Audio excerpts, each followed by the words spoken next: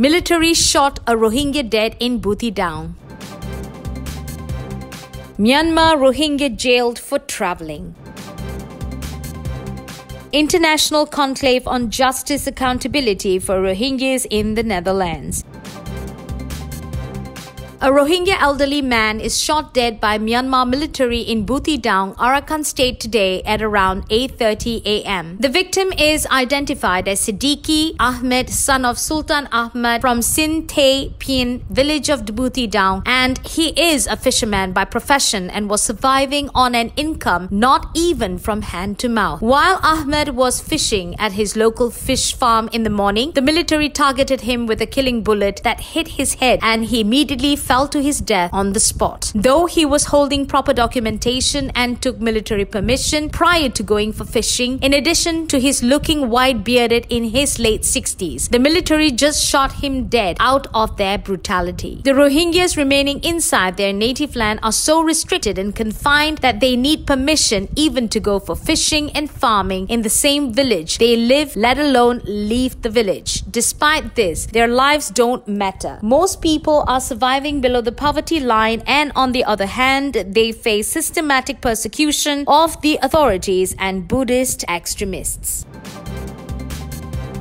Myanmar authorities should immediately release 30 Rohingya Muslims detained for attempting to travel from Rakhine State to the city of Yangon, Human Rights Watch said today. The government should lift all travel restrictions on ethnic Rohingyas and repeal discriminatory regulations that limit their right to freedom of movement. Police arrested the group of Rohingyas on September 26, 2019. A week later, a court sentenced 21 of them to 2 years in prison and sent 8 children to a child detention center. The youngest, a 5-year-old, is being held at Patheen prison with his mother. Myanmar authorities seem intent on persecuting Rohingyas whether they stay at home or try to travel freely in the country, said Brad Adams, Asia director. These 30 men, women and children are being punished for simply seeking an escape from the daily brutality they've been subjected to for years. The authorities apprehended the group of traveling without official permits and documentation after they arrived in Ayer Yarwadi region via boat from Sitwe township in central Rakhine state. The group was en route to Yangon, where they plan to seek work or attempt to continue onward to Malaysia, according to media reports. It's a cruel irony that these Rohingya will be trading what was effectively confinement to open-air detention in Rakhine state for confinement in a state prison in Patheen, said Brad Adams, Asia director.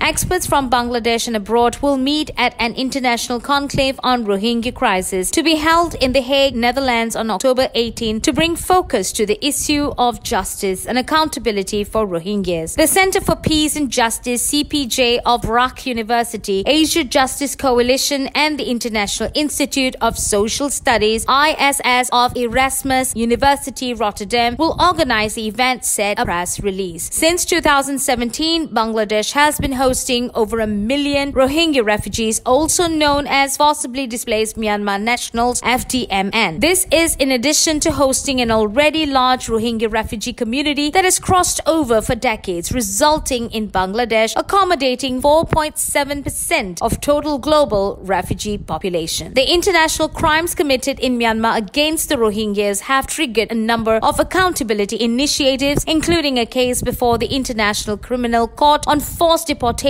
as a crime against humanity. Aim of the conclave to bring justice and accountability to the center of the Rohingya refugee crisis. This conclave is organized around discrete but interconnected aims, which include 1. Highlight the various justice and accountability initiatives underway globally, as well as the need for multifaceted approaches toward a sustainable solution. 2. Mobilize public and policy support for these initiatives, including consolidating a civil society network to advocate for their accountability and promote social justice. Examine root causes and ongoing policy challenges in order to inform future advocacy strategies and ensure justice and accountability for the Rohingyas.